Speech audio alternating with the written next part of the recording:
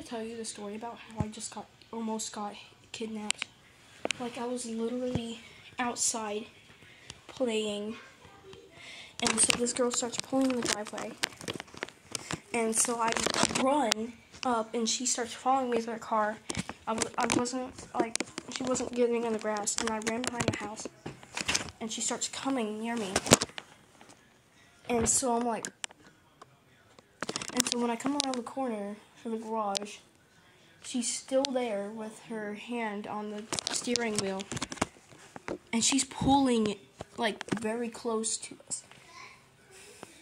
And then, so, as me and Granny start running into the garage, she pulls closer, but then she backs out because she knows that we're in the safety of our own home. What in the world?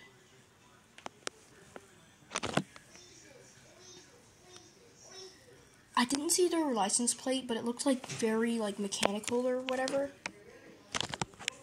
I do not know who pulled in. They were like one of those cars that's like a weird greenish color.